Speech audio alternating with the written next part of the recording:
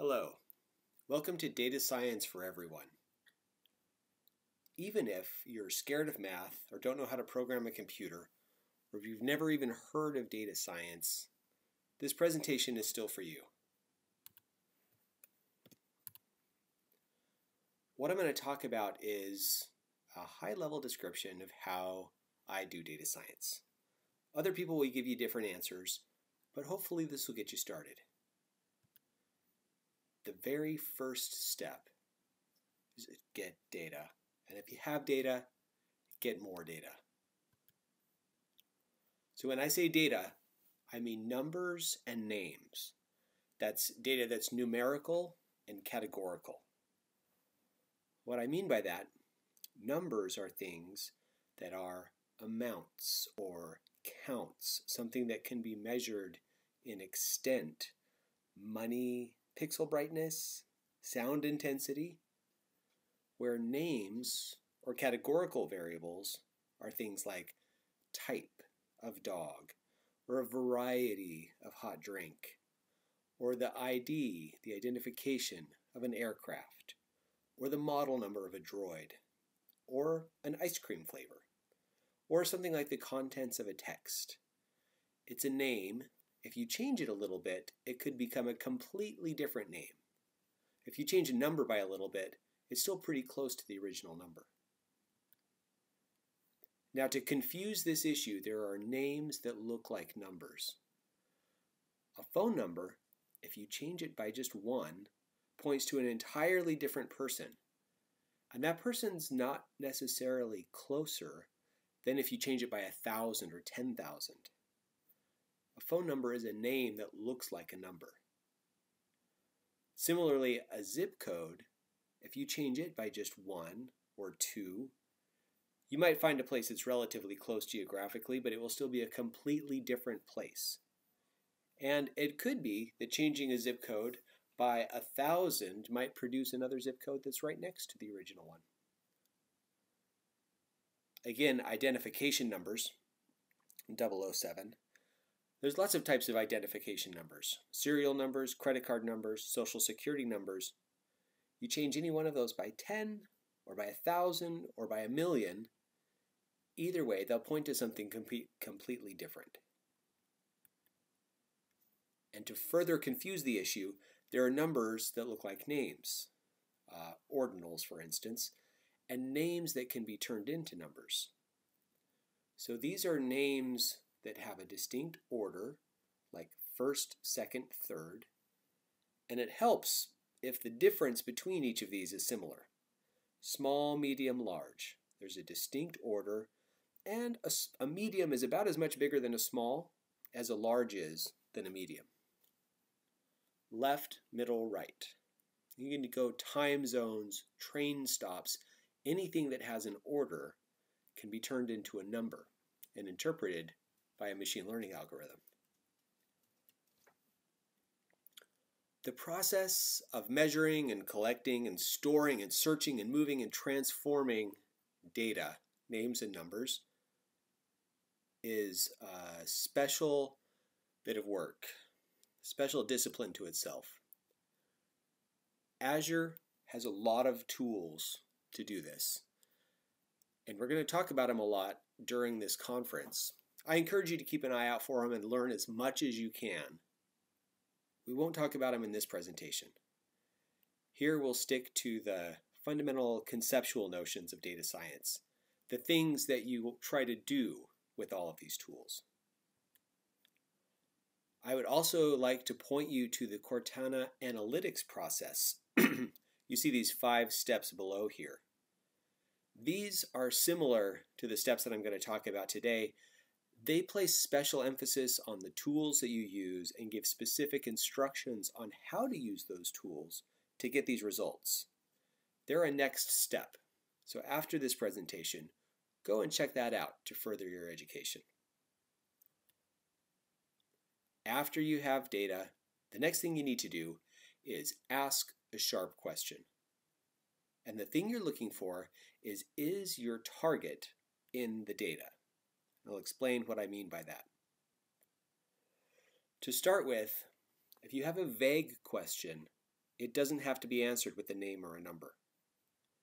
You can imagine that there's a genie in a lamp, and it emerges from the lamp, and it will answer any question you ask it truthfully, but it's a mischievous genie, and it will answer as unhelpfully as it can.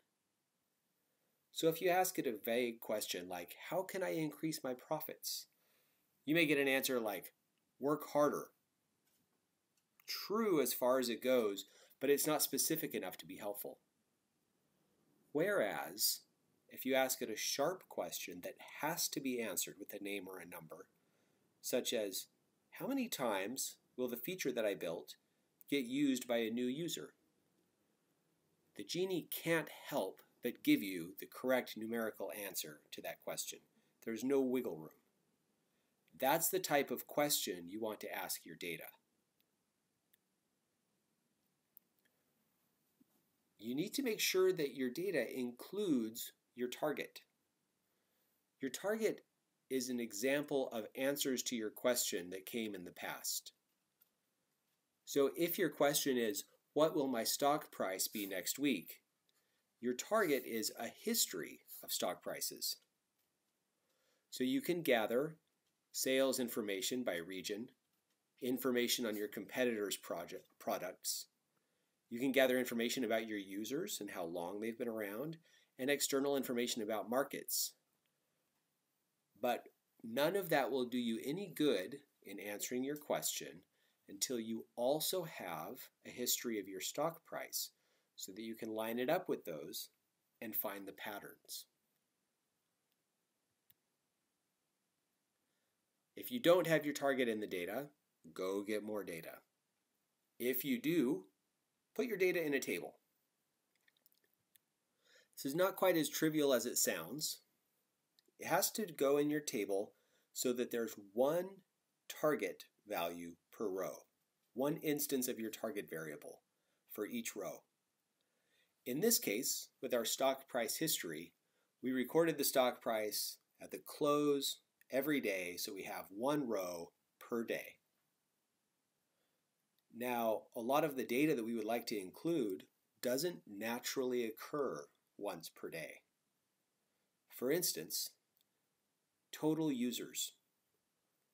The way we've stored this data is username and date joined, a long list. In order to get total users, we have to aggregate, sum over that list. This is a common method to get things to line up in rows. Another way, the complement to this, is to distribute.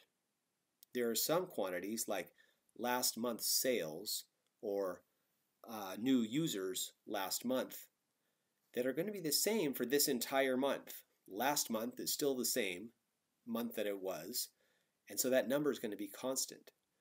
So in order to line it up, one per row, we distribute it and copy it across all of the relevant rows. Another thing we find ourselves doing quite often is computing. So for instance, days since press release or days since product release. In this case, our data may be stored as a date and the name of the press release. In order to find the days since the press release, we have to take the date of the last press release and today's date and subtract them. Do a little calculation. Another thing we may have to do is simply measure. If we need something that we didn't create ourselves, we may have to go out and gather that data. Maybe someone else collected it for us and we can get it from them, or maybe we have to get it from scratch. But something like the average Dow Jones Industrial Average for each day. Another thing we can do is estimate. Sometimes at the time we create our table, we don't have the most recent data, and we can't calculate or distribute or aggregate to get the number. So we may have to fudge it, make some educated guesses. If we have a basis for making a guess, that's better than leaving it blank. We've still added some information. But when all else fails, we can leave blanks. We don't want to leave too many. because the more we leave, the trickier it gets to do quality data science, but there are ways to handle it. So after the data is in a table with one row per instance of the target, the next step is to check for quality. We want to make sure the data is acceptable to use. So here's a table. We can see going through the columns, the very last row is our target variable. Wears a cape. This is a bunch of data on different superheroes and supervillains, and we want to be able to predict in the future, given a new superhero or supervillain, whether or not they wear a cape based on everything else we know about them. Now, when you go to survey data for quality, I don't know of any shortcuts to the process of walking through the data. What this means is you go to the first column. You look at the title. You think about what it means. If it's not clear, you look up what it means. If it's not written down, you talk to the person who created it and find out what it means. If you still don't know, you make a guess at what it means. With that in mind, you visually scroll through the data. For large data sets, you won't be able to go through the whole data set, so you can look at aggregations. You can look at the unique values. You can look at histograms of how much of each value occur, and make sure that it makes sense. Make sure that you don't see anything that makes you cock your head and squint and think, does that look right? Because if you do, then it probably means there's an error in the data and it may need correction or clarification. This is almost always the case in real data. So to go through this data, first we look at the ID column. We scan through that and it becomes pretty clear that this is just a unique numerical identifier for each row. Very common in databases. We look at the next column, first name. Those look like all fine first names. They're all alphabetical. They're all capitalized. They seem formatted well. Same with the last names. All very plausible. No red flags. When we get to birth year, we assume that this is the year when each of these individuals was born, but some of these quantities don't look like years at all. Some of them have stray punctuation. Peter Parker's year looks like someone retyped the number 1 several times. Some have quotes. If you look down at Thor, 2287 BC, that's a perfectly valid year, but by appending BC on there, it becomes non-numerical, and the machine learning algorithm doesn't know what to do with it. In order to clean this up, we need to make sure these are all formatted the same way. After we go through and fix them, this is what it looks like. We even took the 2287 BC and just turned it into negative 2287 so that it could very easily be interpreted by our algorithm. Next, we look at the height. This is nice, easy to interpret, uniformly formatted. The difficulty here is we know that height is numerical. We know that 6'1" is much closer to 6'2" than it is to 5'1". That's not represented when these things are in strings with symbols, the foot and inch tick marks. So we need to change them to a numerical form. Once we change them to inches, now they're naturally interpretable by the algorithm. We look at the birthplace, and again, these all look like very reasonably formatted names. It looks like some cleanup has occurred already on this column. We do have an unknown in there, but that's reasonable enough. This column, identity is secret. So this looks like a yes or no. Does this person have a secret identity? So in the case of Bruce Wayne, yes. In the case of Aurora Monroe, not applicable. It's not totally clear what that means. If we look down at Victor Von Doom, missing Again, it's not totally obvious what that means. Janet Van Dyne, nothing at all. So there's some ambiguity in the data. In order to use it to its best effect, we need to figure out what is intended here. And in some cases, make some guesses, or do a little bit of research, talk to who recorded it, or if they've left the company, talk to someone who heard something about who recorded it, and make a guess. After doing that, we end up with a nice, every row is a Y or an N, uniform representation, 2 levels, very easily interpretable by an algorithm.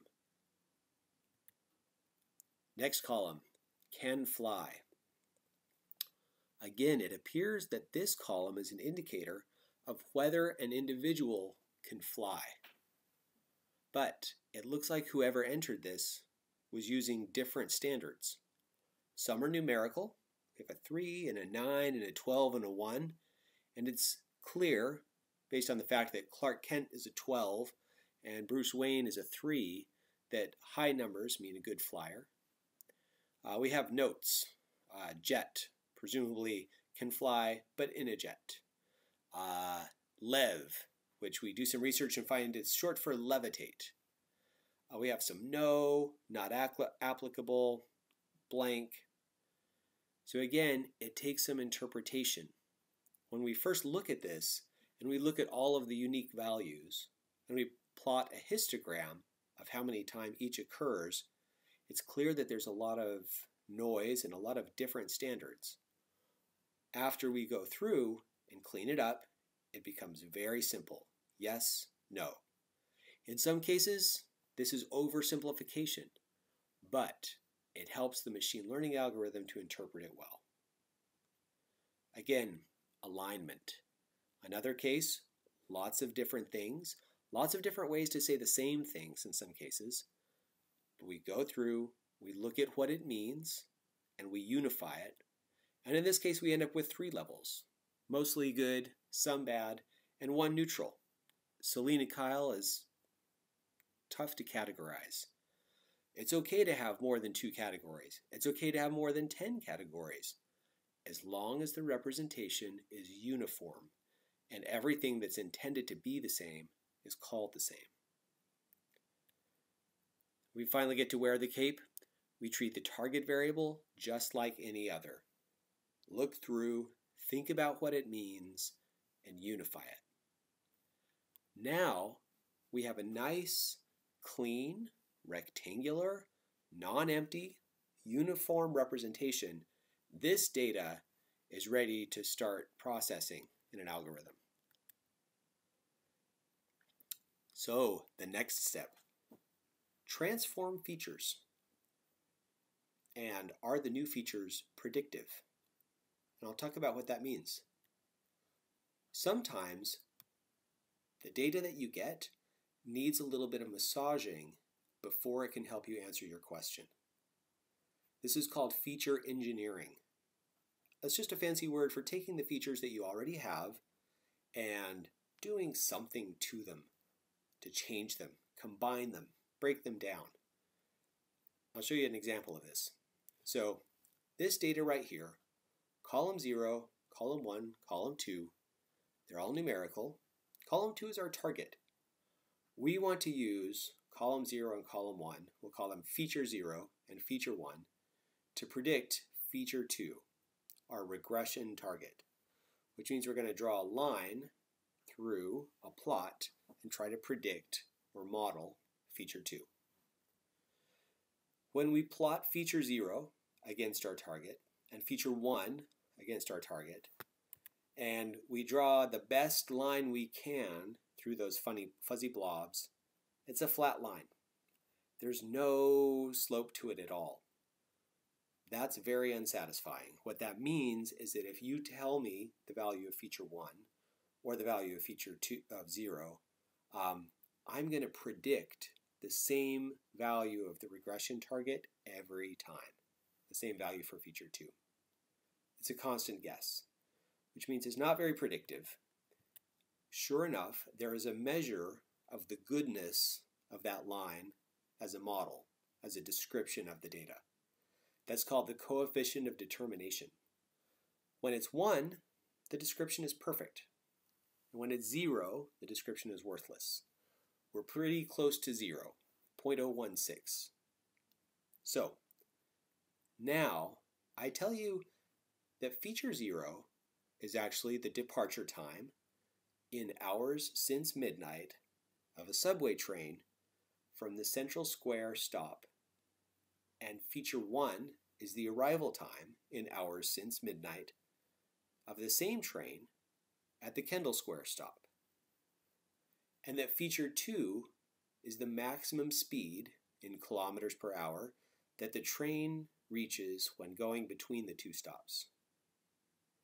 So we think about that and realize departure time and arrival time are both related to the speed. And it's peak speed, not average speed, but there should still be a relation there. So they interact. Alone, they don't help us know what the speed is, but together they do.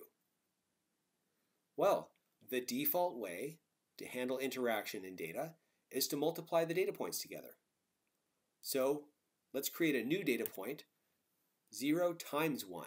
We'll call it our new feature, and we plot it on the right-hand side against our target, our peak speed, and we draw a line through it, and unfortunately, again, we see it's a flat line.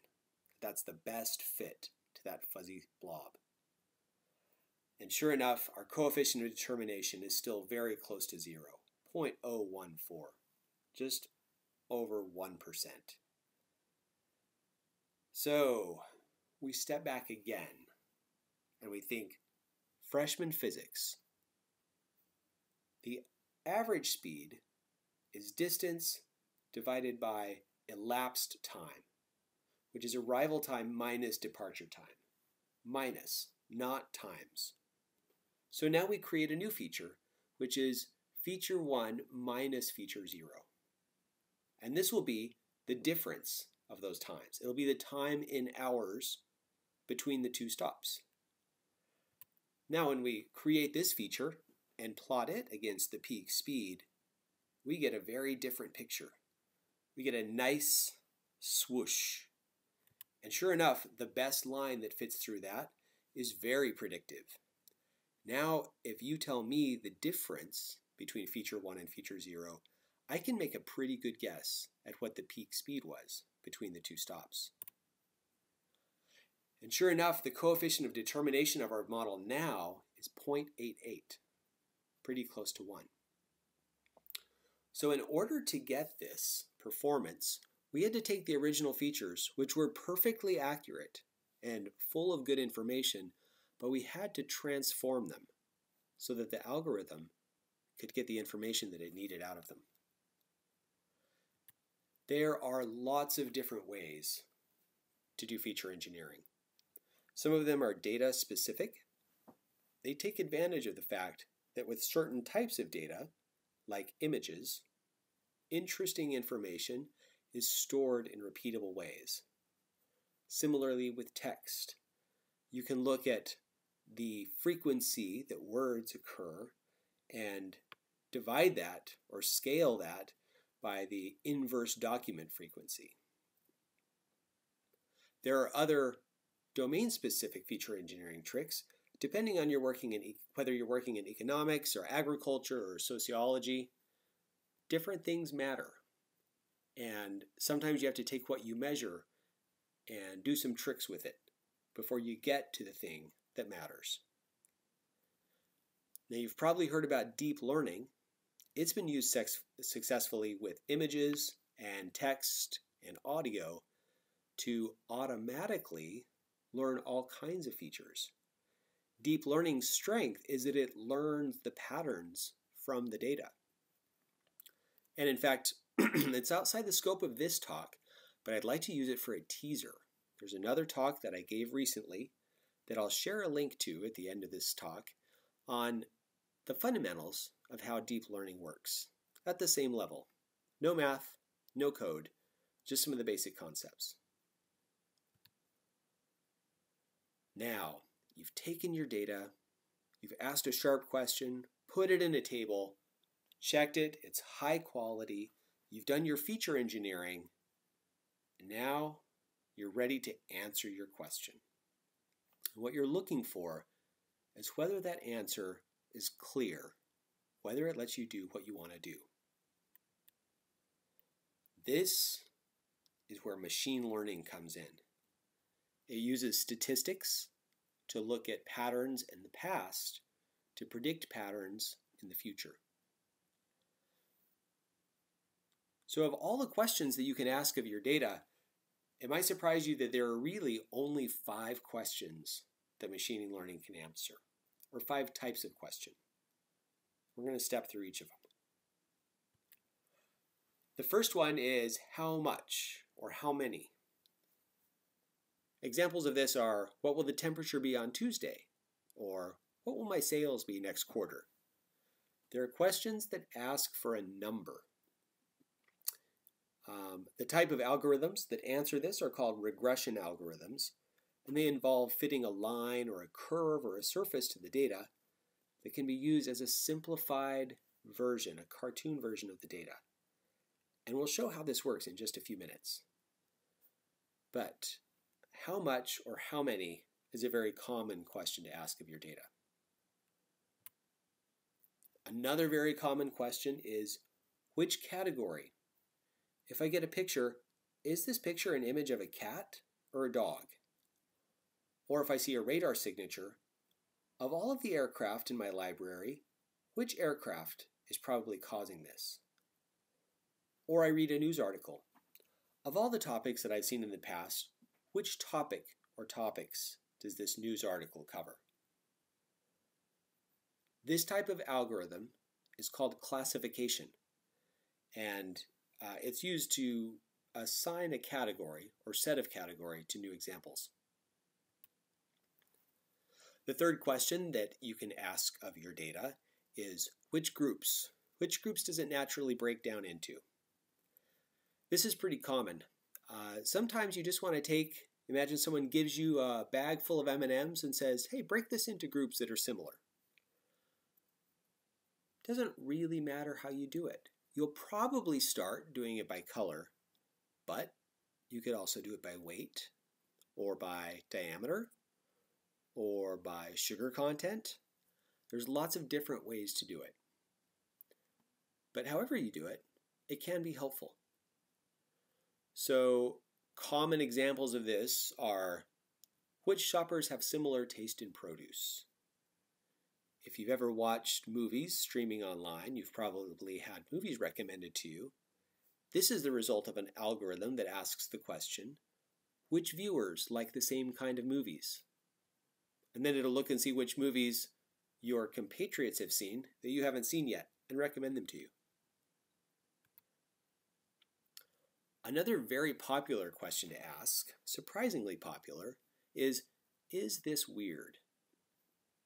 You can have a long history of observations and experience, and it's very useful to be able to identify when something weird happens. Raise a flag and say, hey, I haven't seen this before, or at least not very often. So for instance, if you drive a car that has pressure sensors in the tire, it's nice to be able to answer the question, is this pressure reading unusual? If you have some kind of internet security system, it's nice to be able to answer the question, is this internet message typical? Your credit card company is always asking the question, is this combination of purchases very different from what this customer has made in the past? When things are weird, it doesn't necessarily mean that something's wrong, but it can. And when something's wrong, there's usually something weird about it. So it's a great place to focus your detective efforts. Finally, the fifth question is, which action should I take? So in the case where a machine, especially a robot, needs to make a decision, it's a low consequence decision and one that the machine gets to make a lot. Reinforcement learning is a way to do this and to learn from your experience. So for instance, an automatic temperature control system in a building needs to answer the question, should I raise or lower the temperature? A little vacuum cleaner in your house needs to answer the question, should I vacuum the living room again or stay plugged into my charging system? And a self-driving car may need to answer the question, should I brake or accelerate in response to that yellow light? This is a little bit different than the other questions, but I'm including it for completeness. We won't talk about it anymore today.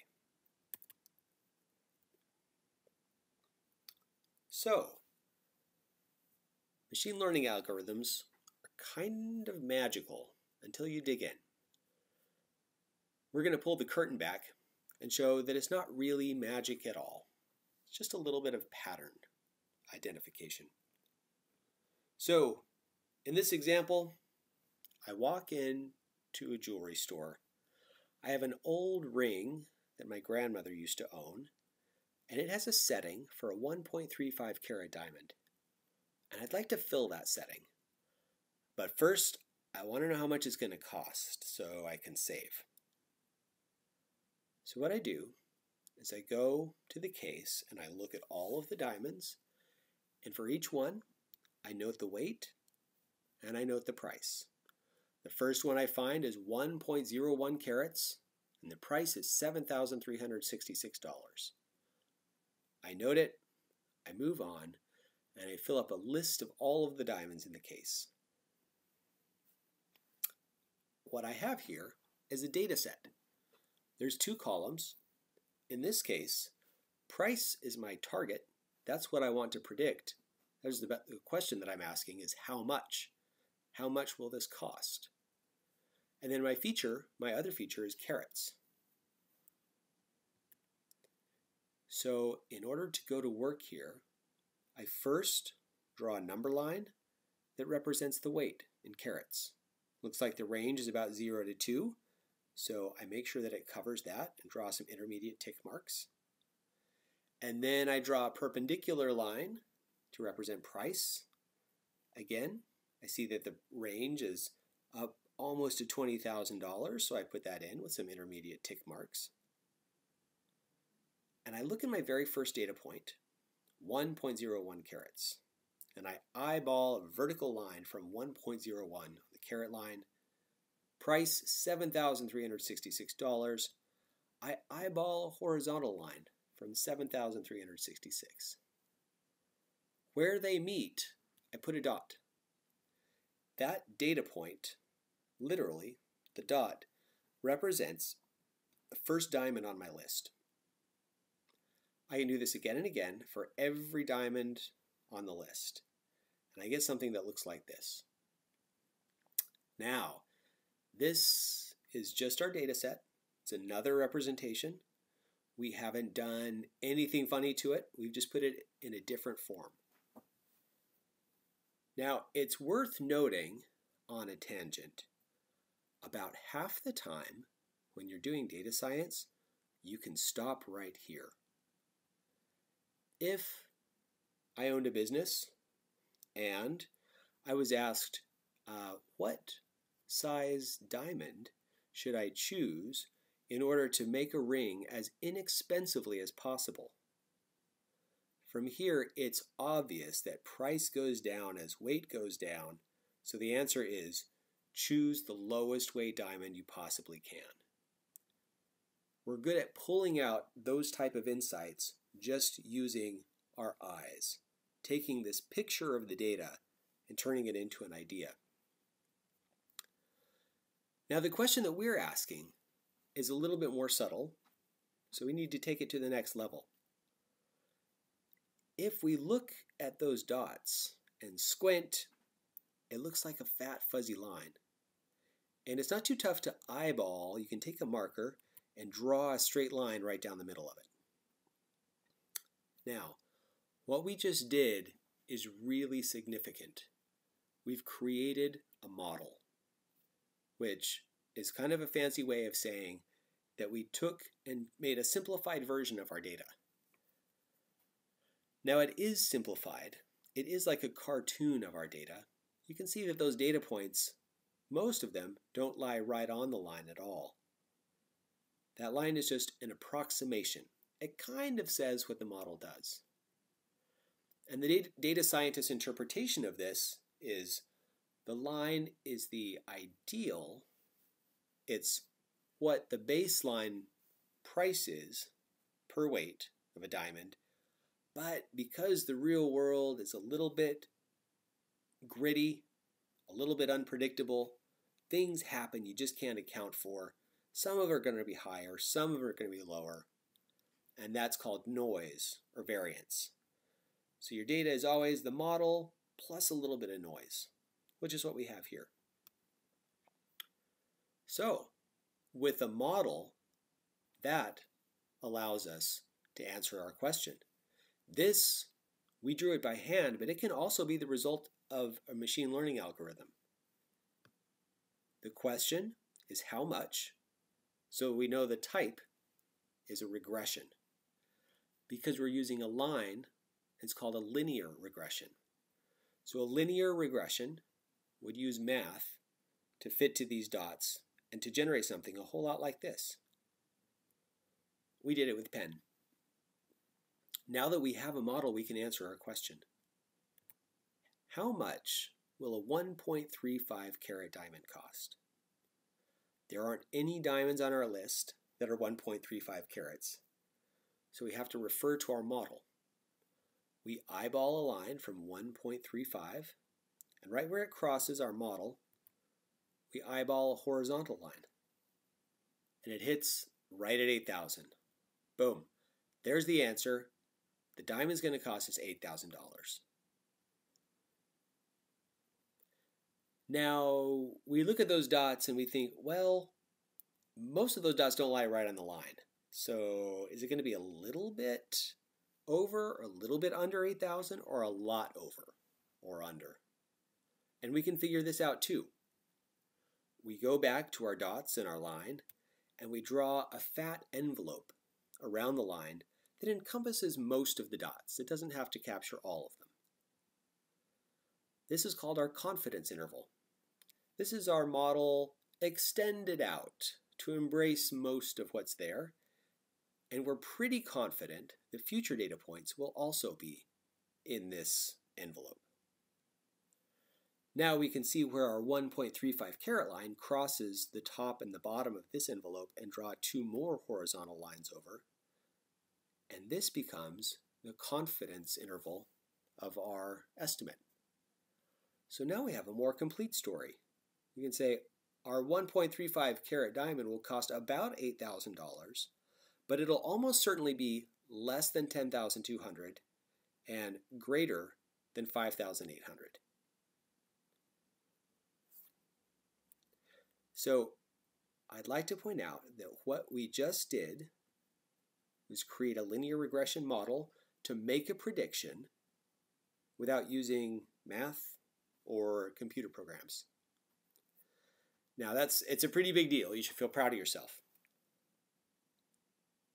Imagine though, if instead of just weight, we had several other characteristics of the diamond, like the color, how close it is to being white, or the quality of the cut, or how many inclusions, how many little cracks or carbon granules are inside the diamond.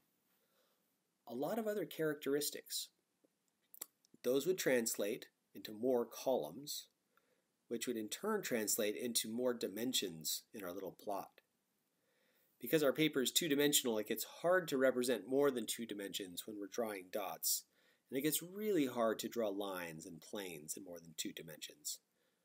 This is where math comes in, and it can automatically find the line or the plane that fits as close as possible to the middle of that slew of dots. And then imagine if you had, instead of 15 diamonds, you had 15 million. Then you really want to have a computer involved. Otherwise, it's going to take you a very long time to compute it. But the basic ideas are simple enough that you can do them with pen and paper. Now, in order to get a good answer, you need to have enough data. If you don't have enough data, what you get is kind of like this. You can see something but it's really hard to know what it is, and it's not firm enough to base any decisions on. So you add data and you try again, and then you end up with just barely enough data. And you know you have just barely enough data because at that point you can just barely make the decision that you're trying to make, answer the question that you're trying to answer. So with this, if you kind of lean back and squint, you can say, you know what? That looks like a canal.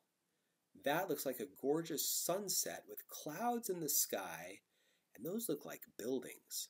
That is a beautiful place. I want to go there on vacation. So I used the data, and I was able to interpret it to answer my question, do I want to go there on vacation? So that's how I knew I had barely enough data. Now, as you gather more and more data, the picture becomes clearer and clearer, and then eventually you're able to look and make finer grain decisions, answer more questions. Now I can say, those 3 hotels on the left bank, the nearest one has fascinating architectural features. That's where I want to stay.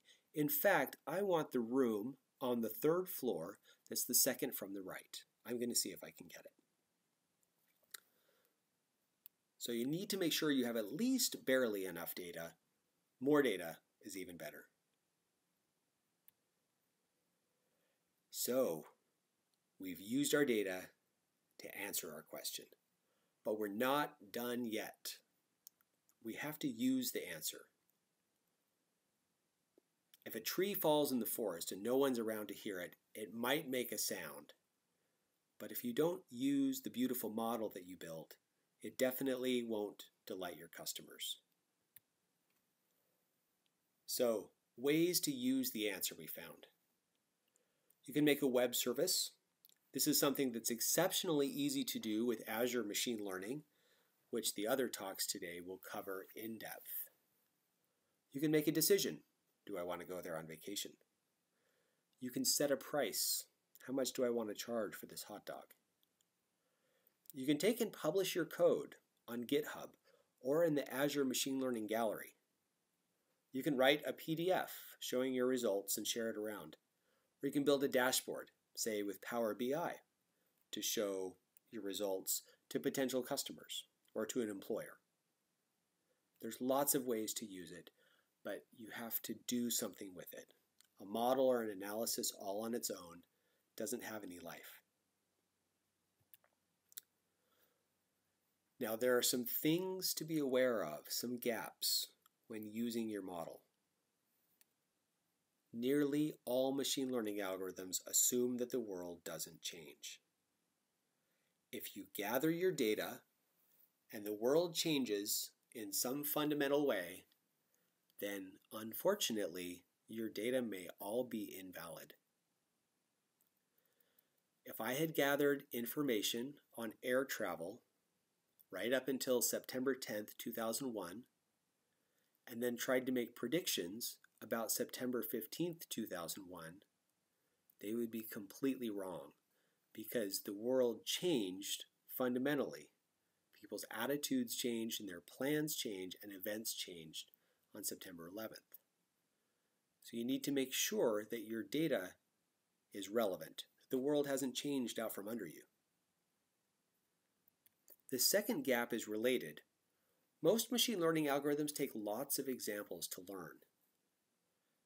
Now, if you're learning something about, say, internet traffic and you're collecting 1 billion packets in a day, then it won't take you long to collect a nice sizable data set and to be able to pull some conclusions out of it. But if you're studying something like global climate change and one data point is a single year, then by the time you've collected 10,000 data points, the world may have changed out from under you. Or the results of your analysis may be no longer relevant because all of the people and even all of the species that cared are no longer around to benefit from the answer. The third gap is that machine learning can't tell what caused what. So take this example. This is real data. we have the amount of cheese consumed in pounds per person each year compared to the amount of people, the number of people who died by getting tangled up in their bed sheets. And if you look at that plot, you can see there is a pretty close relationship. It would not be surprising to see this plot in a news article with the conclusion that cheese consumption causes death by bed sheets.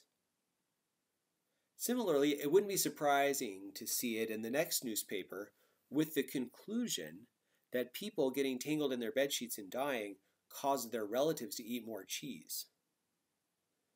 Either one is plausible based on the data, but the data doesn't tell either of those stories. Machine learning can't tell what's caused what. There's a third option, which is that these things are completely unrelated causally, but just random chance, they showed a similar pattern. This is more than philosophical. Another example that you might be familiar with, you have a case of the hiccups. You're with your friends, and they start offering remedies. Eat a spoonful of sugar, drink 3 glasses of water, stand on your head, and you try these things in succession. Eventually, while you're doing one of them, your hiccups stop. The friend will say, "See, mine worked." If your other friends are clever, they'll say, no, mine worked, it just took a little while to kick in. In fact, you can't tell that from the experience. The data just shows that they're correlated, not that they're causally related. Now, this example seems trivial, but it's very closely related to our experience with economic recessions. There's a lot of different theories about what causes them and what ends them. And usually, successive leaders try different theories in different situations, and whatever they happen to be doing when the recession ends is given credit. But there's actually no way to know for certain based on that data alone whether it caused it or not. Another example, the name of the conference. Some things are just a coincidence. Now, these gaps are not showstoppers for us. We can close them with human insight and judgment. We're really good at making reasonable guesses without having enough information. In fact, we're so good at it that we will usually make unreasonable guesses even in the presence of enough information. But the upside of that, the survival value of that, is that even when we don't have enough information, we'll fill in the gaps and we'll build that bridge and we'll make that intuitive leap until the information catches up and can close it for us. And often it'll close it exactly the way we bridged it, but occasionally it'll surprise us and close it a different way. But the important thing is that not having the information doesn't stop us. So we listen to the data very carefully as far as it goes, and then go with our gut after that.